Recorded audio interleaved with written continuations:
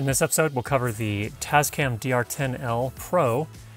We reviewed the original TASCAM DR-10L in 2016, believe it or not. It's been 7 years, and TASCAM has just announced and will soon be shipping their DR-10L Pro. So it is similar in terms of being a micro recorder with a lavalier microphone. You can see we're recording this all with this right here, with the DR-10L Pro. And there are some interesting things that have changed, obviously, since 2016 when they released the original DR-10L. So the big new changes on the Pro version are, first of all, it's very similar in terms of its profile. It's shaped a little bit differently, but there are a few things that differentiate it in a pretty big way. Number one, it does 32-bit float recording. And what this means in practical terms is you're less likely for your audio level or for your audio to be distorted or clipped if you set the input level incorrectly. So that's a step forward. I want to be very clear and say that it's not foolproof. Lavalier microphones don't generally have a very wide dynamic range themselves, so all that means in practical terms is the recorder will not clip. It's more likely that your microphone will clip before the recorder does. However, for spoken word, you're not generally going to have to worry about it. You would have to get an opera singer singing the loudest they could possibly sing before you'd start to get problems with this. Or you'd need to be recording sound effects like a jet engine or something like that. So, but for spoken word, you're pretty safe. So that's a great thing. Number two, battery life improved. You can now achieve up to 24.5 hours using 2 AAA lithium batteries. We're actually using alkaline batteries right now. I'm at 14.5 hours. By the time I finish recording this, I'll be at 15 hours, and you should be able to achieve somewhere close to 16 hours. I'm estimating based on what we have left in the battery here. So that's nice. It also now has a Bluetooth option. The Bluetooth is not built into the unit itself. You do have to buy a little adapter that plugs in right here. You can just barely see it on the top there. And it's very similar for those that are familiar with the Zoom products like the Zoom F3 and the Zoom F6 and the Zoom H8. If you want to wirelessly control those units, you have to buy a little Bluetooth adapter and plug it into the unit. This is a similar type thing, except in this case, it's much lower profile. It's almost, you can't really tell it's there unless you know it's there. So that allows you to do two things. Number one, to control via either an iOS or an Android app. You can remotely control the recorder, which is great. And you can control up to 5 of them simultaneously, which is really, really nice. And then also it allows it to receive Bluetooth timecode from Atomos timecode generators, like the UltraSync Blue or the UltraSync One. So that allows it so that you can record separately. Again, you're recording your audio here, and then of course you'd be doing your video separately, and then in post you have to sync them up. Using timecode can make that easier. So those are the things that are new on this new version of the DR-10L Pro. So let's go ahead and jump into the pros and cons. First of all, we talked about 32-bit float recording. Again, for spoken word audio, generally not going to get any sort of clipping or distortion, even if you set the input level incorrectly. And you don't have a lot of fine-grained control over the input levels.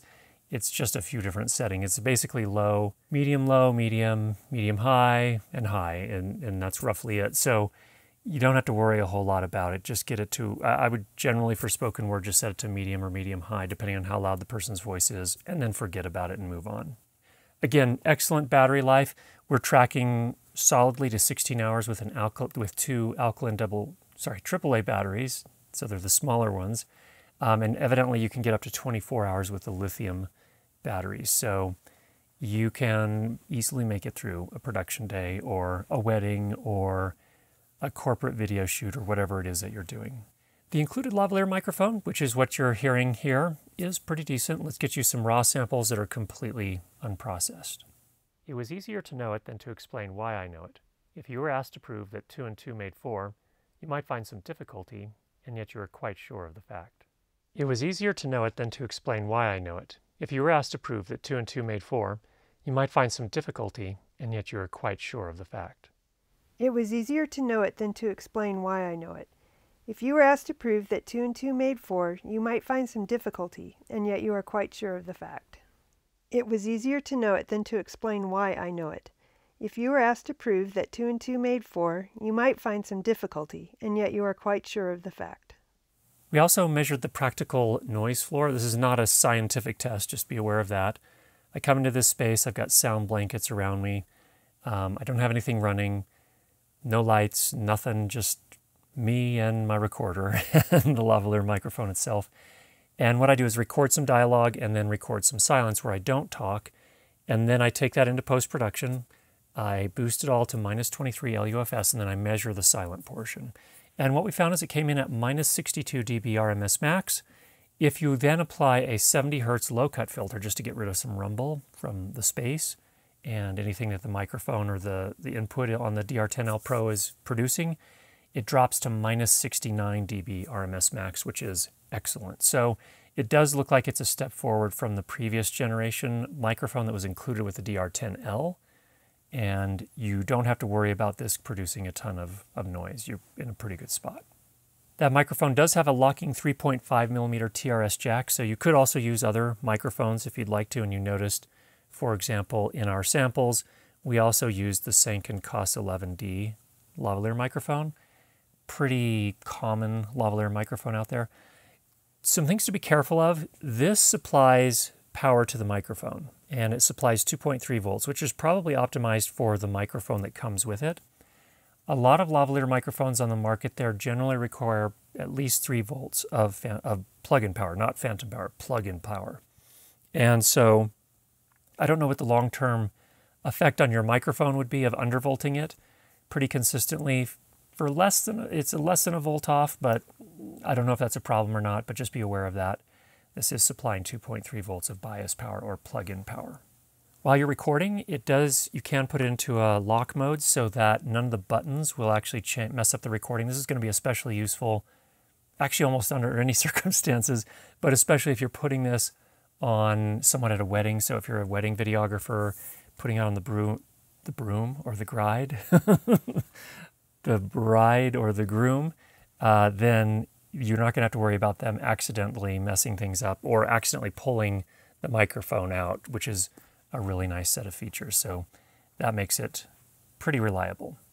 It records to micro SD cards up to XC cards, which means you can record cards up to 512 gigabytes in size, which means you can basically record for multiple days. You just have to have a power source that can power it for that long. So that should cover pretty much any circumstance. Now, if you do buy the Bluetooth adapter and you're running the iOS or Android app, you can control up to 5 DR-10L Pros at the same time, and the app is really quite nice. It allows you to change the settings, start and stop recordings, change the names of the files, metadata. It's actually quite full-featured. And in fact, I would say probably someone who is blind who has a screen. I don't know how that works exactly, to be 100% honest, but I have had people ask questions about this in the past with other products. And if there is a mobile app, usually that allows people who are blind to control it, so that may be an option here as well.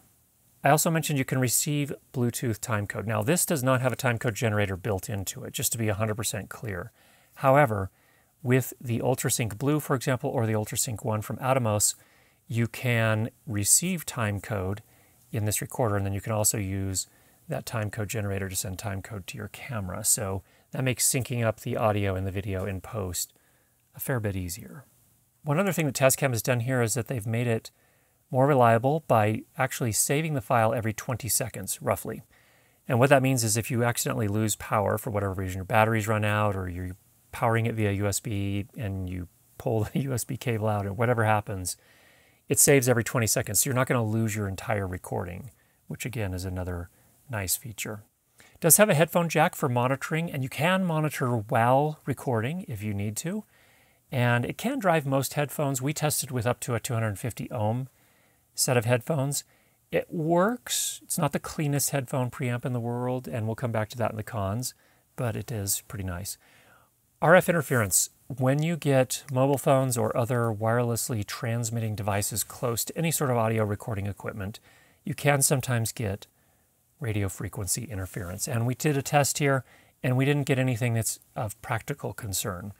The only way we were able to produce any sort of interference is by putting my phone into LTE mode and holding it literally right up against the microphone and the recorder.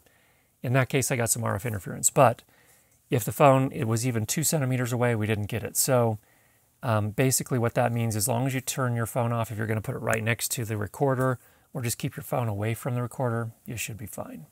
Big feature is that the TASCAM DR-10L Pro comes with a copy, a license for Isotope RX Elements. So this is a great software package that makes it really easy to clean up the audio in post if you need to. And that's normally, the price on that ranges from, I think, $125 roughly. Sometimes it's on sale for less. Nevertheless, it's really great that it comes with this. So if you don't have that already, really nice addition there. The DR-10L is priced at $219 US at the time of this review, or you can buy it bundled with the Bluetooth module for $258 USD. Now, if you want to buy the Bluetooth module later on, you just buy the version of the DR-10L without the Bluetooth module, and then you want to add it later, the module will run you $39 US. Now, there are a few cons. I didn't list this as a con on the original DR-10L, but I kind of do now because my eyes aren't quite as good as they used to be. This screen is tiny, so you're going to need your reading glasses if you have reading glasses. If you have really sharp vision, it's not going to be a problem. 20/20, you're going to be fine. But if it's anything other than 20/20, you might need some help actually seeing that screen. I would say that moving through the menus is okay once you get used to it, but I really prefer doing it with the app. And I also, one of the things that I was concerned about is, well, can you do time code via Bluetooth and the app at the same time? And the answer is sort of. You can, for example, use the timecode generator to initially get the timecode set on this and then switch over to the app. Or you can actually also switch back to the timecode generator during a long shoot if you wanted to do that.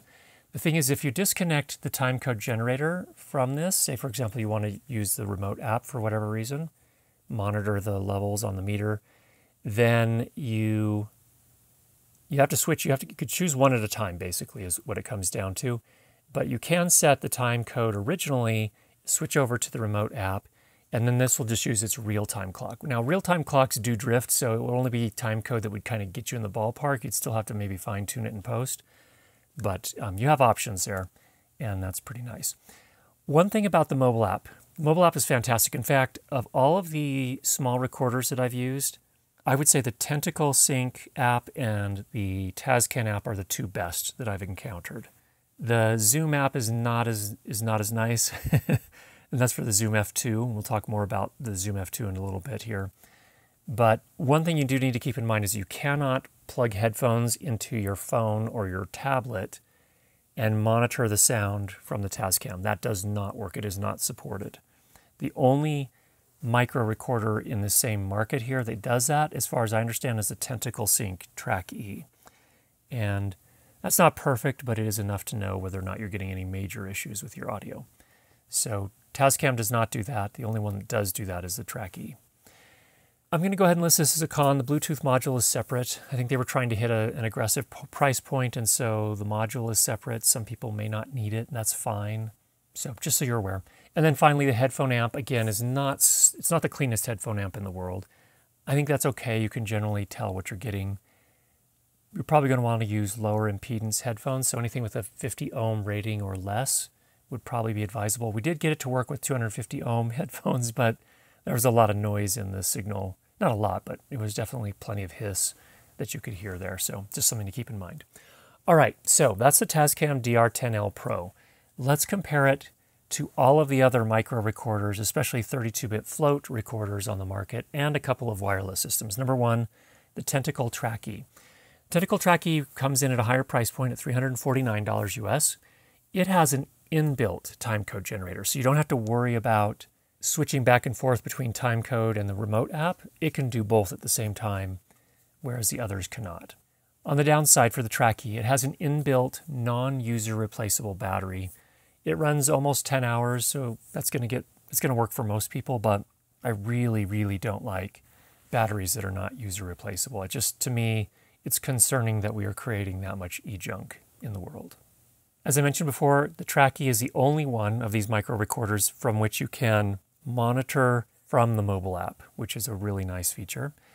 I will also say a downside for the Trackee is the included lavalier microphone was not that great. I don't know if they've changed it since I reviewed it, and I think I reviewed it in late 2020, but it was not a great microphone. I think that the one that comes with the TASCAM actually sounds quite a bit better.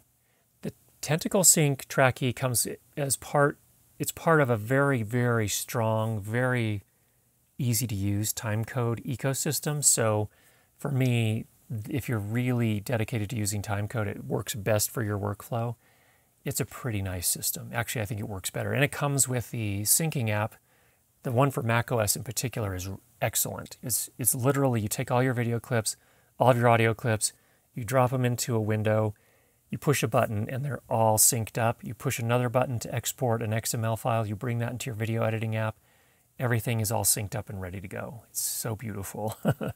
So that's a nice thing. And then obviously the Tentacle Trackee does not include Isotope RX, so that's a bonus you get with the TASCAM. What about versus the Zoom F2 BT? That's the Bluetooth version. That comes in at $229 US, so in the end that ends up being less expensive, just a little bit, versus the TASCAM because it already has the Bluetooth included. You can get 13 hours and 48 minutes in our test with 2 alkaline batteries, so it did pretty well, not quite as well as the TASCAM. Again, on the TASCAM, we're approaching 15 hours now. We maxed out at under 14 hours with the Zoom. There's no gain setting on the Zoom, and you can see that as a positive. You just plug it in and you start recording, and then you adjust it in post, which is fine. It works nicely. Again, the included lavalier microphone with the Zoom F2, while it is better than the one that came with the Trackee, I still think this is subjective at this point, but I still think I appreciate, or I think I like the one that comes with the TASCAM just a tiny bit better in terms of how it sounds. And then likewise with the Zoom, it does not include Isotope RX elements. Now, there are a couple of other devices that could fit many people's needs that are working in the same space, that may be candidates for a product like this. And those are the wireless systems like the Rode Wireless Go 2 and the DJI mic. Now, these are different. They're wireless microphone systems, so you can send the audio to your camera or to an audio recorder, and you have a transmitter that you wear, and then a receiver that goes on the camera or the audio recorder. But they also have the ability to record in the transmitter. Both of them, in my experience, are a little bit more clunky than working with something like this. I felt like, that's a personal thing, I just felt like downloading the files from the transmitters was a kind of a clunky experience, especially on the road. Maybe it's been refined since then, but it worked. They weren't true 32-bit float wide dynamic range recordings. You could actually export the file as a 32-bit float from the Rode app, but it didn't have multiple analog to digital converters, so you could still get clipped audio, in short. The problem with both the Rode Wireless Go 2 and the DJI mic is they do not have user replaceable batteries. They're both more expensive than the DR-10L Pro. That can be fine if that's, if you prefer wireless, that's fine. Wireless always has the potential for dropouts and interference, and so that's a huge advantage of something like this. However, on the positive side, with wireless mics, you can monitor them from your camera or from your audio recorder. So you always know what you're getting, and you know if you have a problem. You can potentially stop recording or stop the take and do a retake if you have to.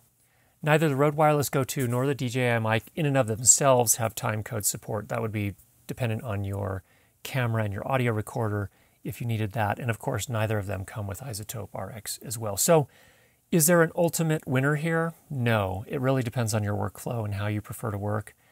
I would say though that the TASCAM offers a great set of features. I think it's I think for $258 with the Bluetooth module, that's money really well spent.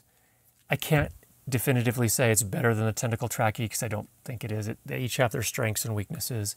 It's not definitively better than the F2 from Zoom, which is a little bit less expensive, but works well. If you have one of these already and it's working well for you, that's great. I'm not here to tell you you need to upgrade to the TASCAM because I don't think you do. But if you're in the market for something new and the features that come on the TASCAM are what suits you best, then I think it's a great product. So I hope that was helpful. If you have any questions, go ahead and leave those down below. If you have not already subscribed, make sure you do that, and we'll be sure to get you more great videos on how to improve your lighting and sound for video. Talk to you soon.